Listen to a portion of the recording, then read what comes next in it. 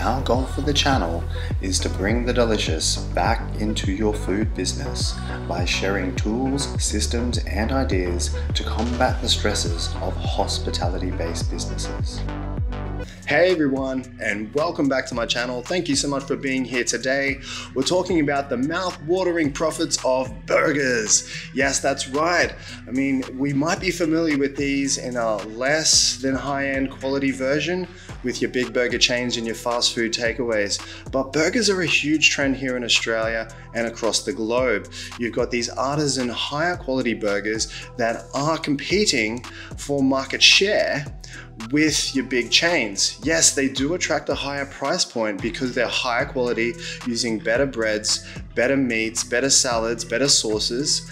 And it's really amazing to see. If you're looking to get into a food business, why burgers are such a great business to be in is because people are of a diverse nature. There are a lot of different flavors that you can put into your burgers. The demand for burgers has never been as high as now, and that means dollars in the bank for you.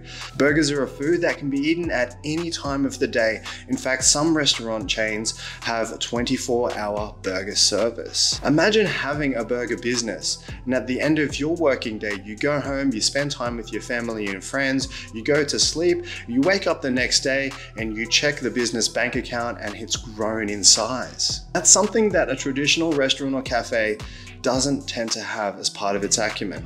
A low-cost, barrier to entry version of a burger restaurant could be a kitchen, which is of a production nature, meaning they don't have sit-down restaurant service. They just make the burgers to order, have a delivery driver come and deliver it to their customers.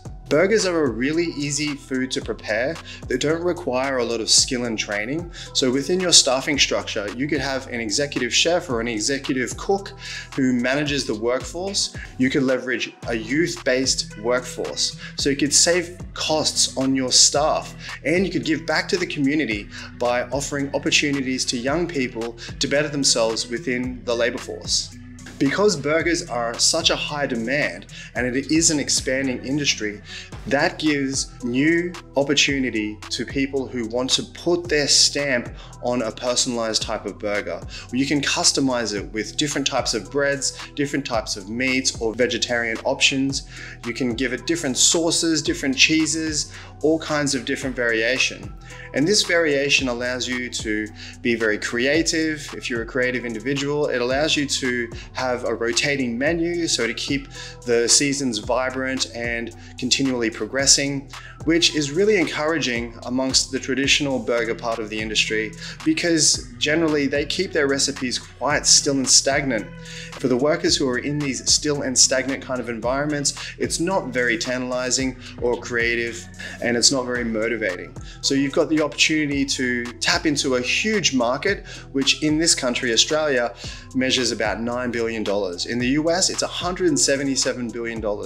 If you've got the desire to get into the food business, and burgers might seem as a great way to do it for you, I would start testing my recipes. I would start testing my recipes out on my family and friends, getting feedback upon them with other co-workers that you might currently have. Put your products out on social media and ask the question, what do you think this burger would taste like? Really getting some engagement around your products.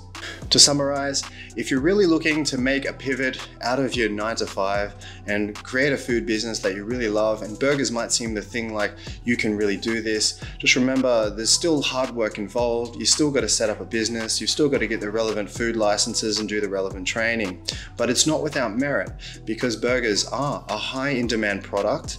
They do carry a reasonable cost of sale, meaning they don't cost a lot to make and you can sell them for a premium price.